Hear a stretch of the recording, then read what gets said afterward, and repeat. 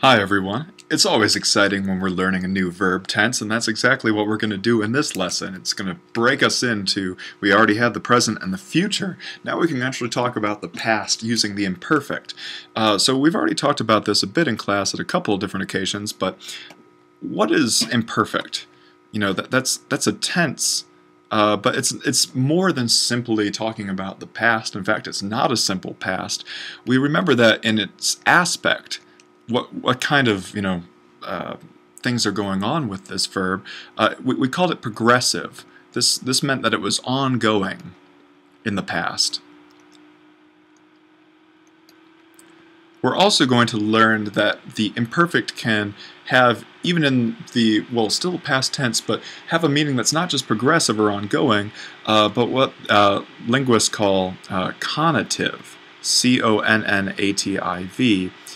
comes from the Latin verb conor, which means try. So these are the conative sense. The conative aspect of the imperfect is he kept trying to do something. There's no statement about whether it actually happened, but the effort was there, the attempt, the conative aspect. So active, again, that's non-passive, or for Greek also not middle. Indicative means this is a statement of fact. Even if it didn't actually happen, it was conative, it was trying to be done in reality. Thematic, we're going to get to ultimately when we learn non-thematic or athematic verbs, but this means for Greek that there's a thematic vowel that keeps popping up in these.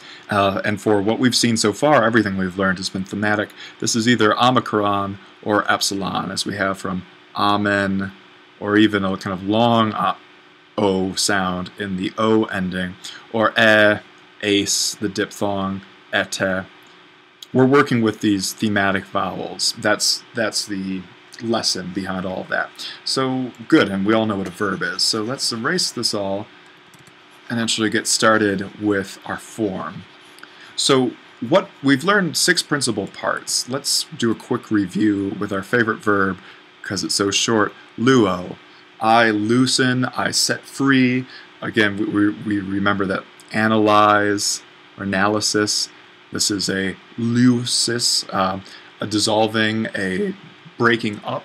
This is what luo is. So luo is our first principal part. Write that in a Roman numeral, meaning I loosen, let's say.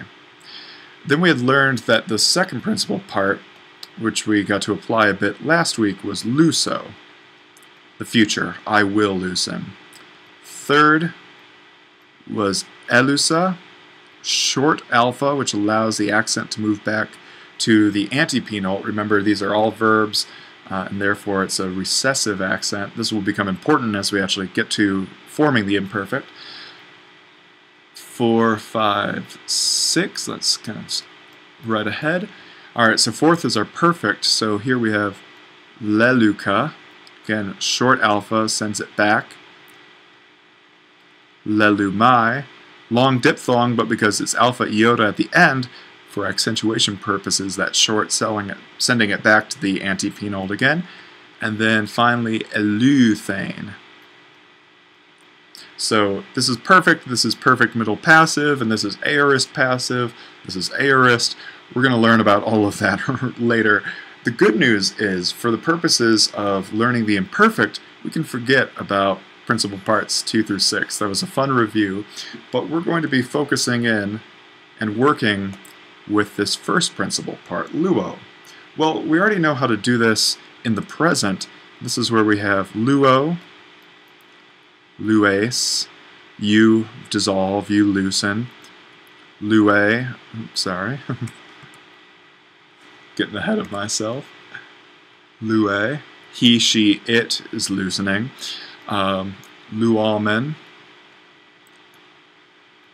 luete, y'all are loosening, and then luusi, with that movable nu.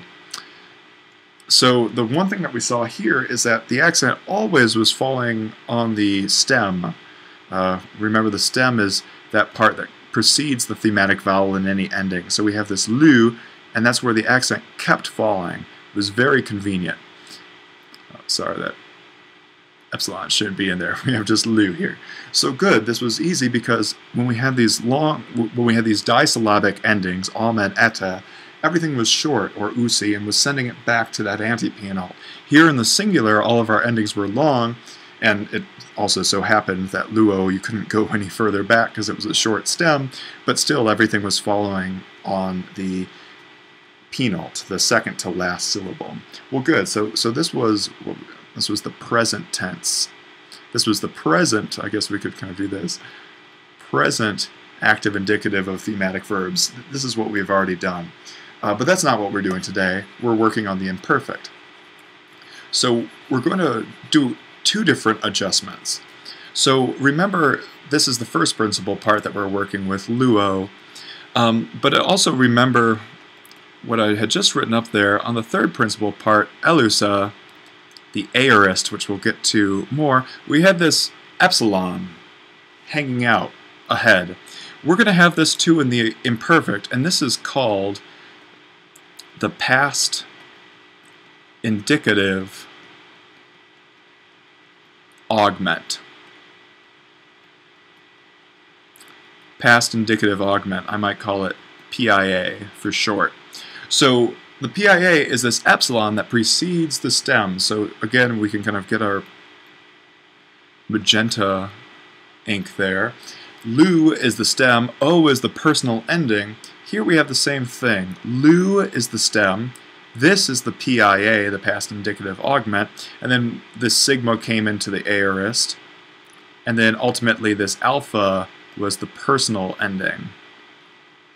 Again, I'm getting ahead of myself because we haven't even learned the aorist yet, but this principal part that you've already committed to memory, this is what's happening. We're kind of attaching things to this stem. The stem tells us the meaning, loosen, set free, etc., destroy even. Here we have the stem, but all this extra information. So now let's finally get ourselves to talk about the imperfect active indicative of thematic verbs. So I'm going to begin by writing that stem, lu. So this is the stem, destroy, loosen, set free.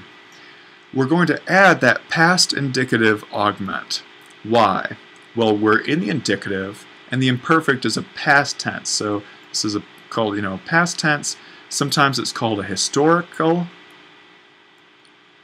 or even secondary. These are all fancy words to say, in essence, that these things happen in the past tense. So something in the past, indicative, gets an augment.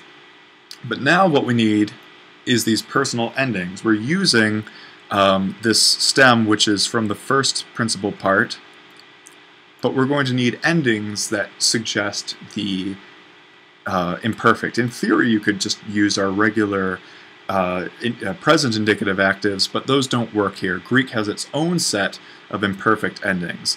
We're going to see these come up a few times, so it's worth noting them. So let's build a chart. Get a good neutral color for the chart. Let's see if I can do that better. All right. And this is following along Cynthia Shelmerdine's chart on page 20 of chapter 4. So again, we're going to break things up into singular and plural. And now we're dealing with verbs, not persons, or not nouns, so we work with persons. First, second, third person in each. First, second, third. And then remember that our stem here is going to be lu, but we're going to be adding things on both sides. We'll have a rough translation chart here. I'm not going to be able to get everything because, as we've said, Greek verbs can often be translated into English in a number of ways, but this will be our kind of thing to work with. And then we're also going to have the endings and kind of break those apart for everyone. So let's start off with the first singular. The translation here was going to be I was loosing. I like to say loosening, but the thing is it's not single O. It's not losing, it's loosening, it's dissolving, it's that sort of thing. So we're going to have our past indicative augment throughout this entire chart. So I'm just going to cheat and go ahead and put all of these smooth breathing epsilons. Those are going to be our PIAs. Then we can add the stem throughout. And again, this will be easy going. We don't need to think, we just need to write. Lu, lu, lu, lu.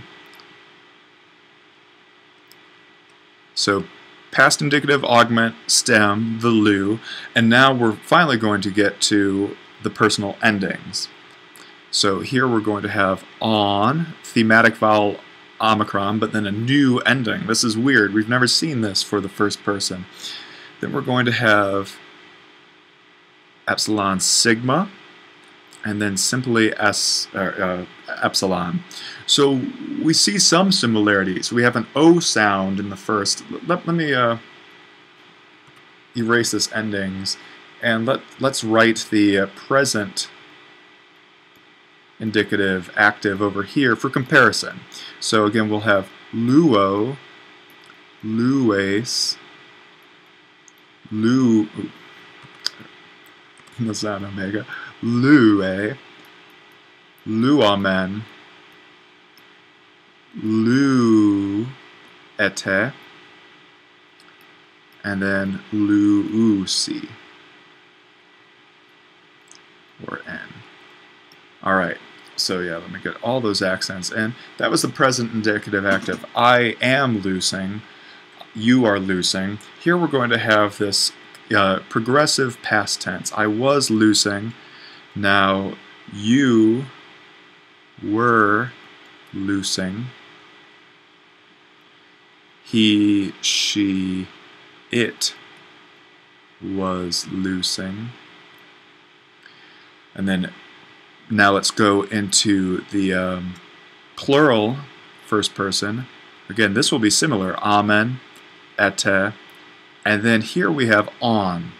This is frustrating because it's identical to that top. So first person, I was loosing, is going to be identical to third person plural, they were loosing. This may seem frustrating, but if you think about English, I run, you run, she, he, it runs, we run, y'all run, they run. We can use the same form for 5 out of 6. Greek is only using the same form for 2, and though that is a little frustrating, it's easily figured out in context. So rarely will you be reading Greek and say, is that a first person singular or a third person plural? The answer is, well, if we're talking in an I perspective, we're going to know that's first person singular. If we have a third person plural nominative in the sentence, we can be pretty sure that that's going to be third person, they were loosing. Alright, and then let's fill out the rest of the chart. Y'all were loosing.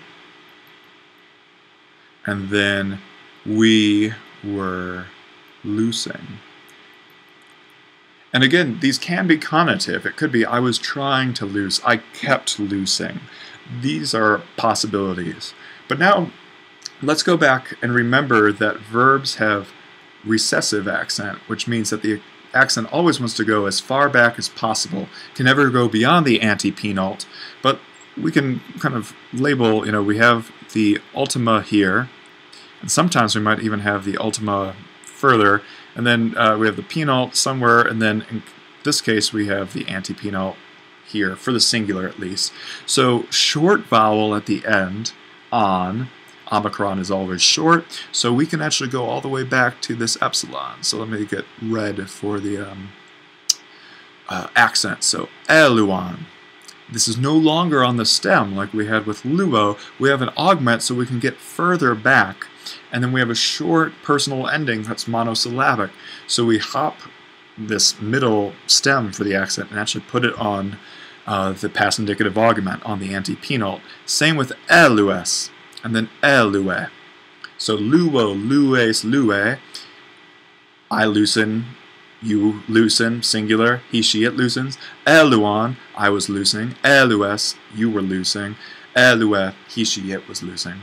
But here we're going to change this up in the plural, where we have amen, disyllabic. So this is short, so we can hop back to, but we have to count that omicron. So eluamen, eluete, but then here we're identical to the nominative, or the first person singular, so we can hop back eluon. So this has gotten a little bit trickier, where before we always knew to put the accent on the stem. Here the accent is movable because these are short monosyllabic endings in the singular, and then when they combine with these short but disyllabic endings in the first and second person plural, accentuation rules can change. The rules are the same, but where the accent is being placed moves throughout. That should do it for right now, and next time we're going to look at different uses of the definite article. This was previewed in class last week, but we're actually going to tackle it in earnest in this video lesson. See you then.